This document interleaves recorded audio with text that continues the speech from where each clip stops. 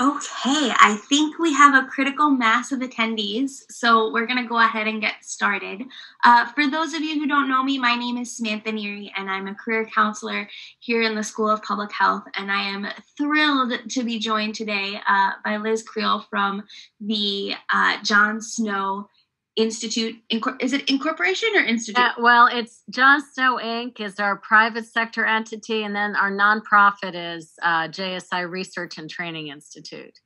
Awesome. Well, we'll go with JSI then. Yes. And so we're super excited.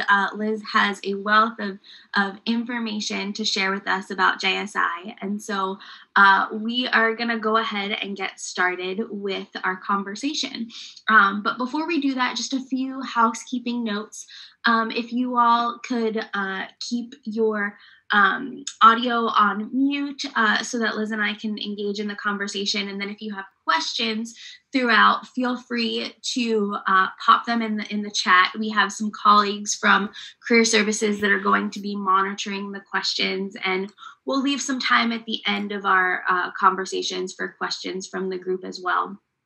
And then before we get into the questions that we have prepared, we'd love to just hear a little bit about who's on the line. So if you could quickly in the chat box, just let us know the concentration area that you're studying or your area of interest, whether that be global health, health policy, any of our larger scale concentrations.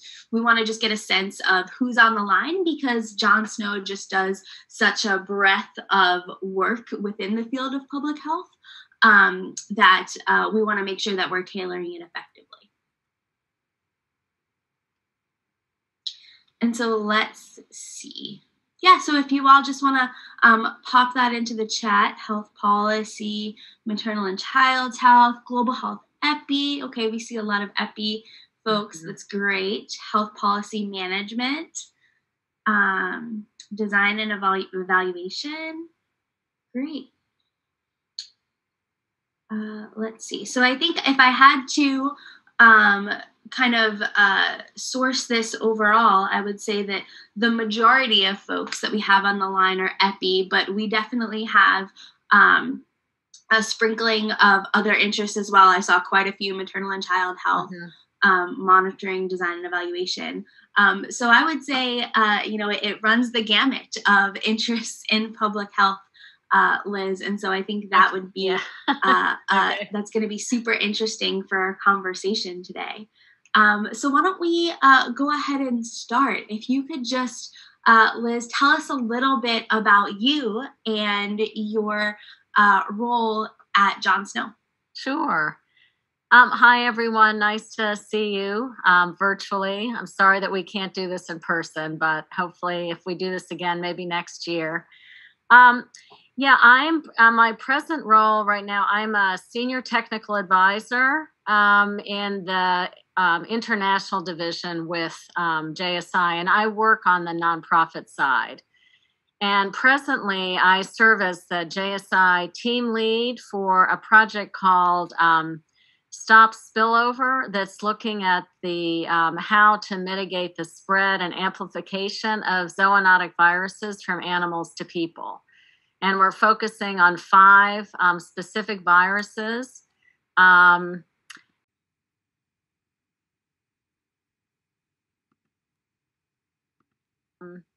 And with a focus on working in 10 priority countries in Africa and Asia. And this is the project, a 5-year project funded by the U.S. Agency for International Development. It comes out of the Office of Pandemic and Emerging Threats. And there's a big focus on capacity development, gender, which is terrific. And also, of course, surveillance, mapping, and modeling, social behavior change, and then looking kind of across what we call like really the spillover ecosystem. So looking at how the different One Health pieces all interact. So that's animal health, human health, and environmental health. So that's in a nutshell what I'm working on, and because I'm JSI is our areas are social behavior change, really health information systems and digital health, and then also a big focus on. I mean, we're doing a lot in terms of communications as well. And Tufts University is what's called the prime for this particular project, and that's really with a lead from the vet school, but then also their schools of public health, nutrition, engineering, and their Fletcher School for law and diplomacy are all engaged in some way with this project. And we have about, 15 partners overall, which is a large number of partners.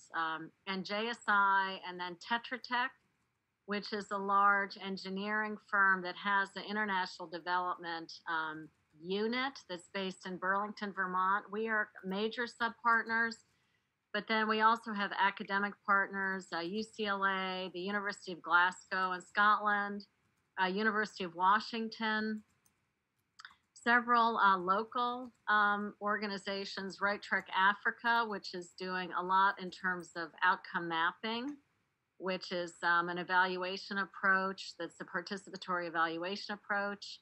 And then I think importantly, we also work with two regional One Health networks in Asia and Africa. One is called Siahoon, it's based in Thailand and Bangkok. And the other one is Afrahoon, that's based in Kampala, Uganda. Wow, that is awesome. That's a lot. And so something for everyone, I guess, and lots Yeah. of opportunity for kind of cross collaboration. Yeah. And I mean, I couldn't imagine a more timely period in history to do this type of work. Absolutely. And so, I'd love to hear a little bit about the specifics of some of your work. And so, your organization's mission is better healthcare outcomes for all. And so, what do you think has been the best project that you've worked on thus far to accomplish that mission? Okay, wow. Well, I've been with JSI now for 10 years and have always worked in the international health sector because that's my background. And that's actually what I studied at GW. I studied international health promotion. And I think for me, my best project was probably the one that I just concluded, which was called Advancing Partners and Communities. And that was a 7-year USAID funded project that really focused on community health. We worked in 40 countries, and we had 4 areas that we worked in. There was a big focus on family planning and reproductive health. Also, the post-Ebola response in West Africa, HIV, really looking at working with what are called key populations. And then we also did some work in disability and inclusion, but we also had a big focus on, I think I mentioned community health. So working to really enable, empower a lot of stakeholder organizations and NGOs through provision of grants, lots of different sizes of grants. I think we had over, close to 150 by the end of the project. And I think the reason that project resonated so strongly with me is one, I think the community health focus, really working closely with community-based organizations, district-level government entities. And I think, and then for me, I have a kind of a background in 2 different technical areas. One, I started in public health and environmental health, but then moved more into kind of environmental health, infectious disease, and then moved more actually into family planning, reproductive health, and RMNCH more broadly. So I think the work that we did in family planning, kind of building and in supporting uptake of family planning methods, I mean, we worked across what's called the family planning method mix, but we did a lot in terms of promotion of injectable contraceptives. And that was, it was just, that was very rewarding. And I think we saw a lot of impact from that work. And then also, I think our work in responding to the post-Ebola situation, where we did a lot of work to look at addressing stigma of Ebola survivors. That was a big focus of our work. So again, and we worked for that work, we were working in Guinea, Liberia, and Sierra Leone that had been the hardest hit by the epidemic then. So that was very much, on the ground with a lot of demonstrated impact. So, yeah. That is so awesome. And you mentioned there being kind of a direct line between your work now and what you studied at GW, in a sense. And so, can you tell us a little bit about how your academic experience prepared you for your job and what skills you believe contributed to your success at JSI? Sure. Let me think about that. When I did my MPH, I did it over 3 years, and I did it while I was working. So I actually started, I had an internship with JSI when I was with GW, actually working on a project called, it was measure evaluation, but I was working on doing I did my final project with the Environmental Health Project, looking at diarrheal disease prevention in a community-based environment in Samaipata, Bolivia. So I think that community orientation was very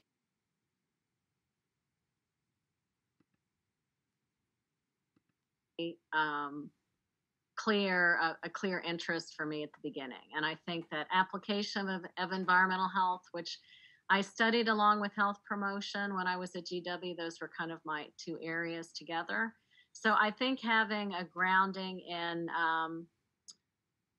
environmental health and coursework I took there, and then also work that I had done in health promotion, kind of on social behavior change and communication.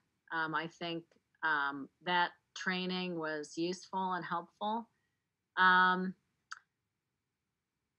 then I think, with the GW curriculum, I think, as there are all the requirements with EPI, biostats, and then health promotion and all of the health systems focus.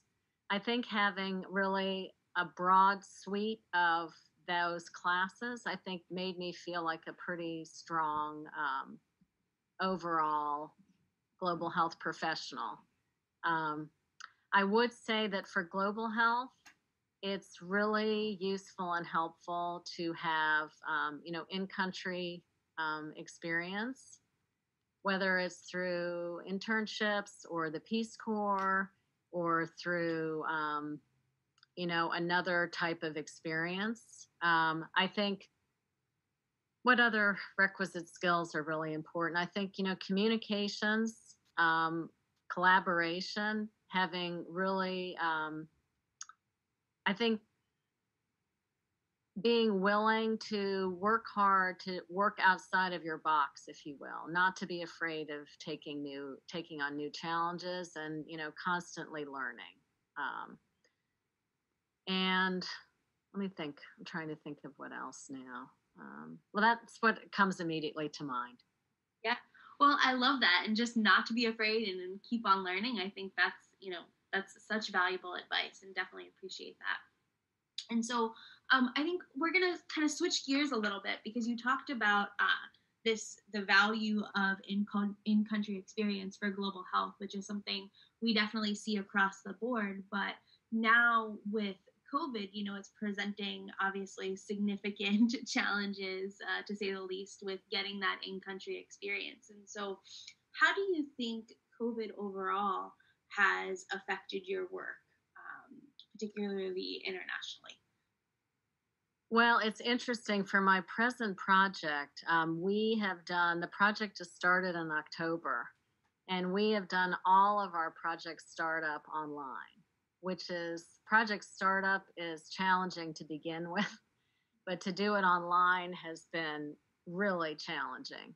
Um, but with that said, I think what I've found is that it's amazing actually to be able to start up um, kind of virtually, and we've been successful. The project is, we're in, entering, I guess, our 7th month of operation now. And we've been working on our year one work plan and then country level work plans for our priority countries for year one.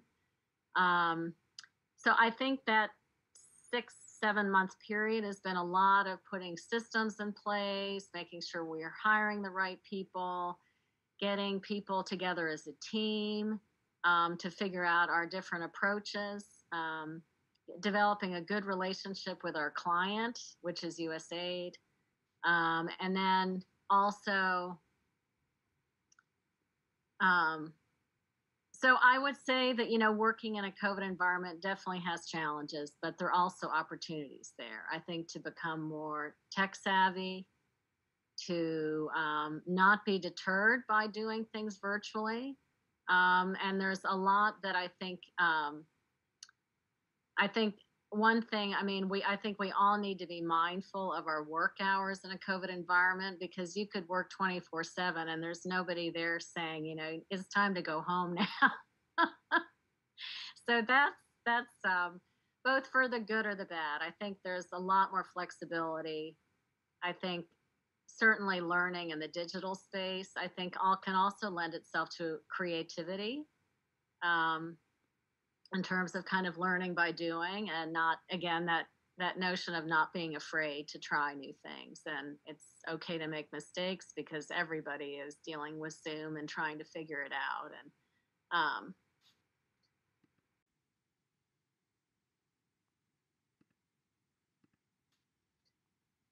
I do think that there is, for JSI as an organization as a whole, for our field programs in country, we have lost, unfortunately, staff from COVID.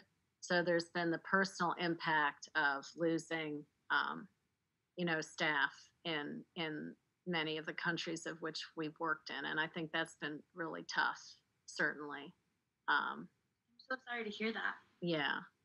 And we also, JSI as an organization, we've also responded to COVID with different types of programs. We've adapted some of our programs and done more in terms of contract tracing, using mobile applications to help with that. I think working with other organizations to coordinate around provision of personal protective equipment and other types of support. And then I think, and then I think also, because my project, the coronaviruses are among the priority viruses, so that we're kind of looking at. So I think we as a project feel that we're also helping to head off, if you will, potentially the next possible pandemic, from any of those 5 group of viruses. And these are priority viruses that USAID selected for us.